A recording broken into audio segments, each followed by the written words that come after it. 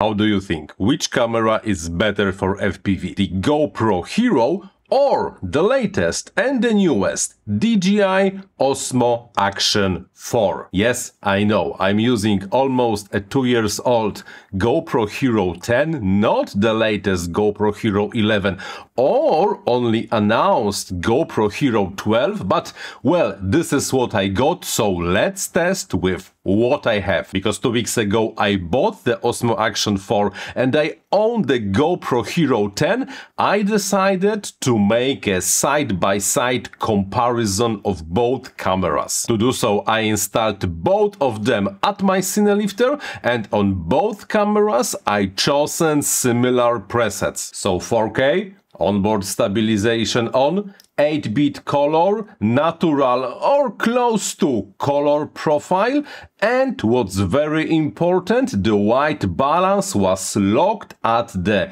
5600 Kelvins. And of course no ND filter on any of the cameras. Let's roll the tape.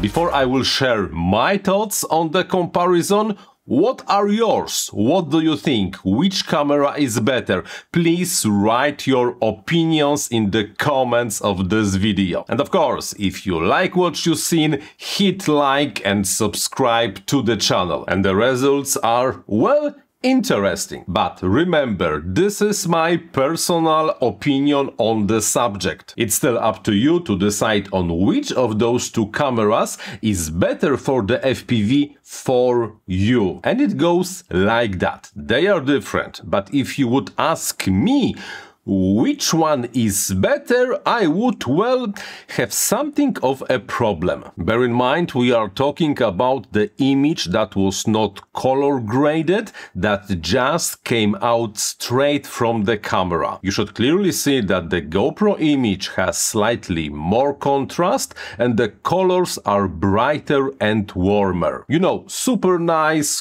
contrast, colorful, beautiful image. However, at the same time, the image is slightly oversaturated and over-sharpened. In high contrast low light, you can clearly see that there is probably slightly too much of the image processing. At the same time, the image recorded by the DJI Osmo Action 4 has less contrast, has darker and colder colors. But if you look carefully, you might notice that the low light handling and the number of details in the lower brightness regions is actually higher than in case of the GoPro. Yes, there might be less contrast, but at the same time there is more low light details. So what's the verdict? Which one is better, you might ask? And my answer is that as long as you are not looking a high-level cinematographic camera, and by the way, none of those is really high-quality super cinematographic camera,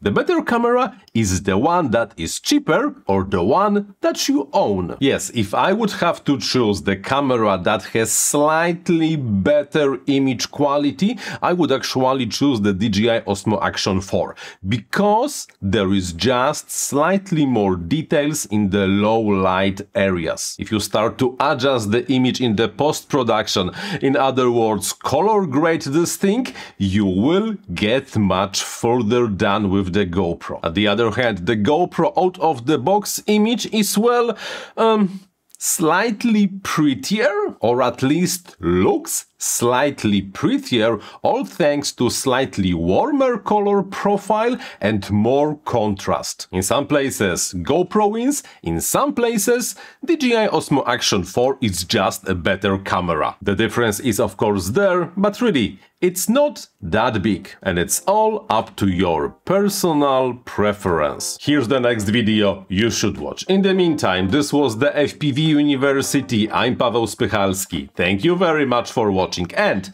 like always, happy flying!